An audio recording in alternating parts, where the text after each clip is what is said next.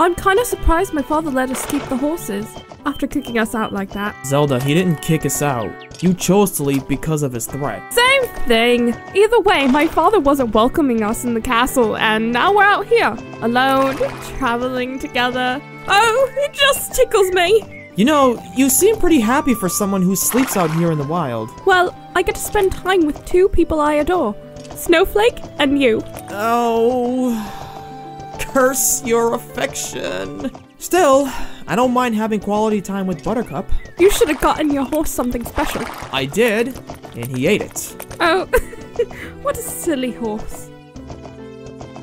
Link, I must request that you take me up to Mount Lanayru. There's something I want to tell you. Okay.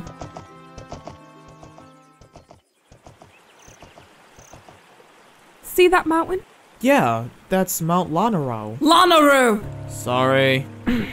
Tomorrow is my 17th birthday, and I shall be allowed to finally enter the spring. Perhaps the goddess Naru will favor me? I can only hope.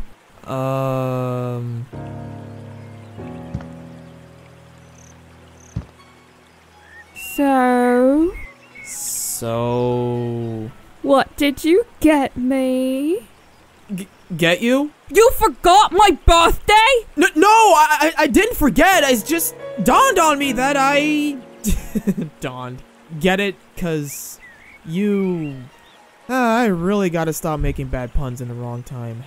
You didn't get me anything, did you? Of course I did. It's a surprise. Yeah. I didn't forget about it 'cause a surprise would be ruined. Oh, sweet goddess, you're beautiful. Link, I'm afraid our relationship... Oh, Zelda, no. I was seriously growing into it. I want you as my princess number 2. Princess? Are you joking? Link, you know I love you with all my heart. But really, you're more girly than Mifa. That's not true. I am a man. You wore my colors to bed. So? I like the colors. In fact, I think blue blends well with my shirt. Thanks to you, I found a speck of hair of yours in my curlers, mister. They were mine? Your hair is shorter than mine. Shall I pluck them? No! I can't believe you're making me your princess part 2. Is that what you brought me here? To insult me and call me names? Shall I mention the night that you wore my bra? Okay, that's it. I'm leaving. No present for you. Link! I'm scared.